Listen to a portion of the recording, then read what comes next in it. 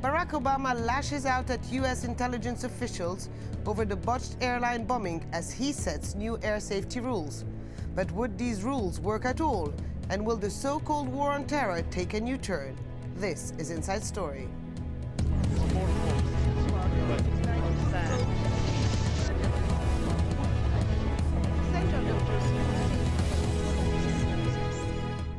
Hello and welcome to the program. I'm Hud Abdelhamid. Just about a week ago on Christmas Day, a 23-year-old Nigerian man tried to blow up Northwest Airlines Flight 253.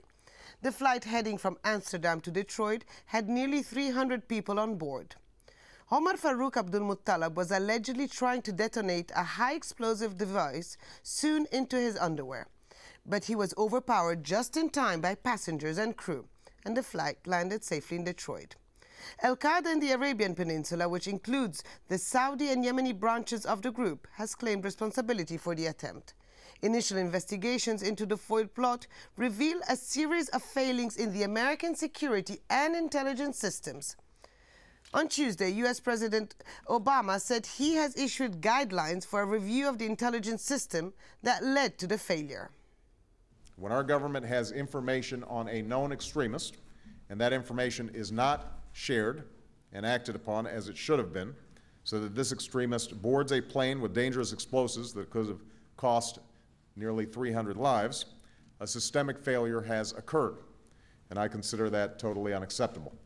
Joining us today to discuss the issue, Simon Tisdall, assistant editor of The Guardian newspaper in the UK. He joins us from Bristol. From Stamford, Connecticut, we have Roger King, an airline and financial analyst at Credit Sites. And Steve Lott from the International Air Transport Association joins us from Washington, D.C. Gentlemen, welcome to the show. Steve Lott, President Barack Obama was quite clear that there has been a systemic failure. Where exactly did the system fail? Well, I think it starts with the sharing of intelligence information, and which we're concerned about as well, as the U.S. government and governments around the world are collecting passenger information, and they have to go through, sort this information, find out who's flying. At the same time, they need to reconcile what they call the watch list, the no-fly list. These are functions of governments around the world. And what happened, or what appears to have happened, according to the president, is that there was a breakdown in the sharing of intelligence information, which is obviously of great concern to us as well. Well, Roger King, will that put more pressure on airlines and airports? Well, I don't think it's going to put more pressure on airlines. The security issues are now handled by various government bodies, and the airlines pretty much take, who's ever able to get through security or customs. Every time there's been a security issue like the shoe bomber or the mixing of chemicals, there's been changes in the security procedures that affect how long it takes to get through security. But so far, the traveling public has adapted to each of those. Okay, so Steve Lott, we have been adapting security according to attack attempts or attacks or real attacks. Now, is there something as 100% security? Is there any way to actually have preventive security rather than reactive security? Well, that's something that we've called for around the world as well, is that a lot of the things we've seen, whether it was reaction to the threat of liquid explosives or Richard Reed and the explosive in his shoe, a lot of it, as you said, has been reactive. We believe that not only should we be looking for weapons, we also need to be looking for people that have bad intentions. So it's not just looking for tweezers and scissors and things like that in people's luggage. We really need to start looking for some of these folks that are looking to cause harm to airlines and interests around the world. So we believe that using intelligence can help in tracking down terrorists before they even get to the airport. Well, then, Roger King, would that lead to racial profiling? Well, in this country, racial profiling is illegal.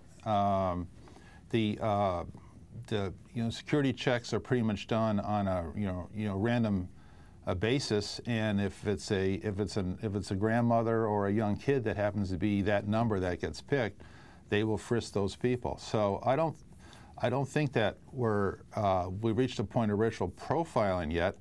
but it's not hard to connect the dots. Most of these people involved in these incidences are young males in their 20s, and they have some sort of, like religious, fanatic reason for doing their actions. The question is, how do you determine which of the young males are religious fanatics? Okay, so let me bring Simon Tisdale now into the conversation. Since this foiled attack, we have heard from Barack Obama criticism about the way the security and intelligence agencies are operating, the way they don't share information. Isn't that the same kind of rhetoric we heard just after 9/11? Well, there are some uncomfortable similarities between what happened on Christmas Day, or nearly happened on Christmas Day, and what's happened in the past. It's notable, for instance, that the explosive element that the alleged bomber was carrying on Christmas Day was the same substance that the Richard Reed, the so-called shoe bomber, was carrying when he tried to blow up an airliner in 2001. I think the recriminations that are now going on in Washington and elsewhere, including Britain, about whether security procedures were followed, whether security procedures were effective, whether information was available and should have been collated in the way that President Obama suggested. These are also very reminiscent of some of the investigations that followed the 9/11 attacks. Okay, well, so now what we are hearing is that there will be new security measures, Steve Lott, such as forbidding passengers to leave their seats an hour before landing. But is that kind of security, does that lead to anything? I mean, if someone wants to carry out an attack, can't they leave their seats an hour and a half before the plane lands? Well, that's the big question, and we're seeing some of these rules and procedures literally change hour by hour, day by day. There were some pretty strict and stringent rules and procedures that went into effect that the U.S. government put into effect for all international flights inbound to the United States immediately after the attempt on Christmas. Some of those have since been loosened. Right now, it's up to the pilot's discretion whether he or she allows passengers to get up. There was discussion about turning off some of the parts of the in-flight entertainment system that show a moving map of where the aircraft is. So we're continuing to see some of these rules evolve and change. We expect more changes today, in fact. What those changes will be, nobody knows. Those are being discussed among the government, among the intelligence community, and remains to be seen. What we've sent the message to government is that, look, you need to take into account how an airline operates, how an airport operates, and certainly we understand the need for emergency measures right after an attack, but some of these cannot become permanent, otherwise you'll bring the air transport system to a screeching halt. Well, Roger King, that's what I wanted to know. The airline industry is already under a lot of pressure and has incurred a lot of financial losses. Such an event now, just as it was hoping to have a better year in 2010, is a huge setback, isn't it?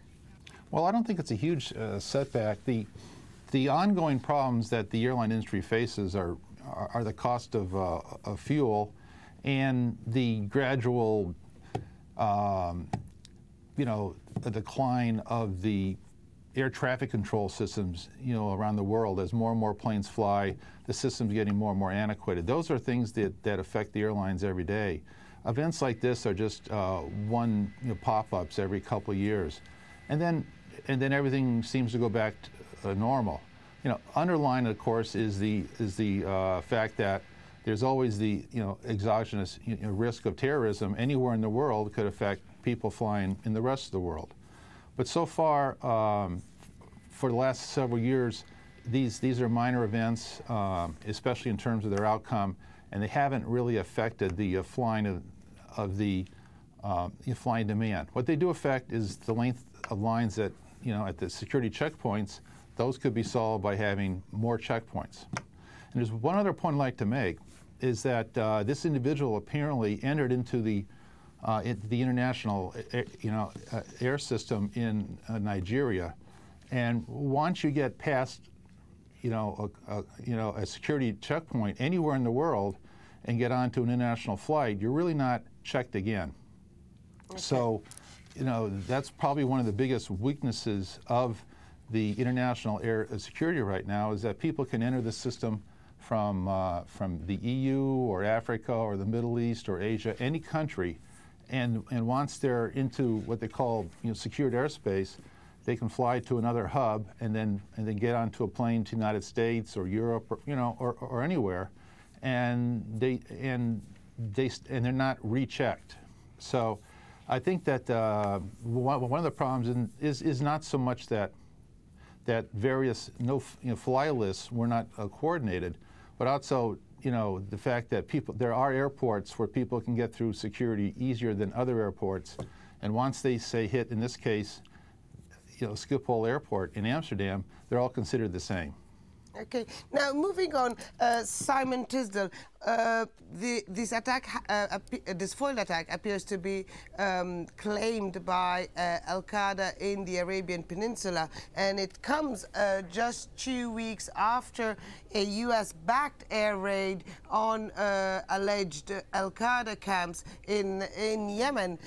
How much do you think the geopolitics, really, or the policies of Barack Obama in Pakistan, in Yemen, do affect this kind of, do prompt this kind of attacks, may I say? Well, I think President Obama is asking a lot of questions of his own administration at the moment about who knew what and whether they should have acted differently, but I think some questions have to be asked of Obama himself. It does appear, though the administration hasn't confirmed all the details, that the United States military forces were involved in, supportive of, assisting in the Yemeni government's air raids on supposed Al-Qaeda training camps to the northeast and south of Sana'a on December the 17th, about a week before the attempted blowing up of the Northwest Airlines flight. These air raids were reportedly, according to one U.S. television network, complemented by U.S. cruise missile strikes. Now, this hasn't been confirmed or denied by the White House, but the Yemeni opposition spokesman and Al-Qaeda outlets have claimed that many women and children were killed by these Yemeni/American attacks on December the 17th. And in the statement that they put out on Monday this week, claiming responsibility for the attempt on Flight 253, they specifically referred to these attacks and said that the attempt on 253 was in revenge for what the Americans and the Yemeni government had done to their own women and children. The statement was carried on an Al-Qaeda affiliated website. Now, I don't think Obama disputes that U.S. forces were in support of these operations, but he has not, or nor his spokesman ever explained up to this point exactly the level and depth of American military involvement, whether cruise missiles were used, and whether indeed he, Obama, personally gave the order to attack or to the U.S. military to get involved. Because if he did, then that suggests that he himself may have actually triggered the attack on Northwest 253, which of course may have been in the pipeline, may have been about to happen anyway, but actually may have not have gone ahead when it did, but for American military actions. I think that's one big question. More broadly, you mentioned Pakistan, Afghanistan. Well, yes, since he's been in office, Obama has been quite willing to use U.S. military force, particularly Predator drone aircraft, for attacks on claimed Taliban and Al-Qaeda targets on both sides of the Afghan-Pakistan border. In many cases, reports say civilians have been killed. These drone attacks have become incredibly unpopular in Pakistan, where there is now a very strong swelling of anti-American sentiment, which does not help with the overall objectives of the war on terror. Obama's also been quite prepared to use military action elsewhere. You may recall the rescuing of an American captain who was seized by Somali pirates and the killing of 2 or 3 of them by American special forces, another operation ordered by Obama. So he's not shown himself at all loath to get involved militarily and in terms of covert military action in some of these combat areas. But I think legitimate questions have to be asked about the consequences of those American actions. Well, in the wake of the 9/11 attacks in 2001, the then U.S. President George Bush started the so-called war on terror. President Barack Obama continued and in certain alleged hotspots intensified the fight against extremism. Since taking office, Obama has added more than 50,000 troops in Afghanistan Across the border, the U.S. has been stepping up pressure on Pakistani authorities to increase the offensive against terrorist suspects. Washington has also increased its military relationship with Yemen over the past year. And last week, 2 U.S.-backed airstrikes in Yemen reportedly killed 30 militants, including 2 senior members of Al-Qaeda, but innocent civilians were also killed or wounded in the raids. Roger King, Al-Qaeda, when it issued a statement claiming responsibility for the foiled attack, actually boasted the fact that it can go around any security measures that the American security and intelligence officers take. So where does that leave really the whole concept of improved security since 2001? Well, there's always cracks in the system, and apparently getting on a plane in Nigeria is one of them. But I think this whole concept of that that these extremists are attacking planes coming to this area just because of drones and actions against pirates, I think that's all rubbish. I think these people do it anyways. They'll continue to do it, and there's thousands of people out there, you know, attacking ships in the Arabian Gulf and the Red Sea. There's people killing people everywhere around the world, and just because we're trying to stop some of them doesn't mean that we're extra targeted. I think all these terrorist attacks will be happening anyways. It's not a retaliation; it's a religious fanatics. Simon Tisdale, do you agree that these attacks would happen anyway? No, I don't. I don't think they come from nowhere. I think they are a response to a whole series of actions by the United States and by Britain and other major powers around the world, which have created a sense of injustice and exclusion that goes back decades, maybe centuries even. But it's nonsense to say that, that the drone attacks on Pakistani territory, which kill civilian people, do not create a very strong reaction in Pakistan and throughout the Arab and Muslim world. Of course they do, and make the objectives of the war on terror much harder. I mean, the United States military forces appear to have been complicit in killing a large number of civilians, including women and children, in Yemen on December the 17th. This has hardly been reported in the Western press. Now we have a major terrorist incident which is directly linked to the activities of the same people that the Americans were attacking in Yemen on December the 17th. And to say there's no connection between the two is absurd. Of course there is a cause and effect here, and that goes for the Afghan-Pak theatre. It also goes for what happened in Iraq, although luckily most of that's now subsided. And Steve Lott, these images of people, civilians dying, have angered many people in certain areas of the world, and have actually made some argue, pushed attackers at becoming very creative in the way they try to carry out a plot. Now, in the view of that, how far can security go? Where can it reach? I mean, a lot of people are asking this question: how far can it go? And that's the big question. You're absolutely right, is how far can it go in terms of the information that we collect from passengers, and how far can it go in terms of the technology that we use?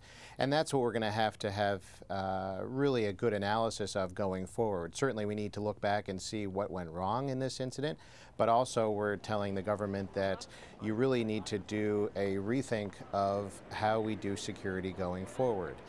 We need to do an analysis of how information is shared, and we need to rethink on how we do security screening at the airport. Security screening at the airport, for the most part, has not changed in a good 20 to 30 years. We're still doing the same things we did in the late 70s and early 80s.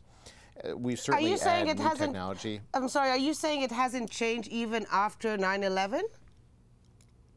Well, it changed in that there's new restrictions in terms of what happens on the aircraft. We've hardened cockpit doors. We've done a lot. I'm speaking specifically to the screening at the airport. Really, when you think about it, you still go through the X-ray machine. You still go through the magnetometer. We now take out liquids and gels. You take out you take off your shoes. But in general, the system itself, for the most part, has not changed a whole lot. So what we're saying is we need to bring some of this technology from the lab to the airport much faster than we're doing today, and we need to think about how the whole system works. There's a lot of discussion about these whole body scanners. Whole body scanners have been around since 1995. This is not new breaking technology. What's been the issue is there's been a lot of privacy concerns. There are a lot of countries around the world that actually have laws and regulations concerning privacy that wouldn't allow whole body scanners to be installed in airports. So again, I think a lot of these issues are going to come to the surface: how we collect information, how we do scanning and screening, and obviously the privacy concerns as well. And Roger King, considering that that the security, as you said earlier, has to be on both ends, from the departing country to the arrival country, how is the U.S. going to be able to convince certain governments who maybe don't agree with its policies around the world to take part in this effort?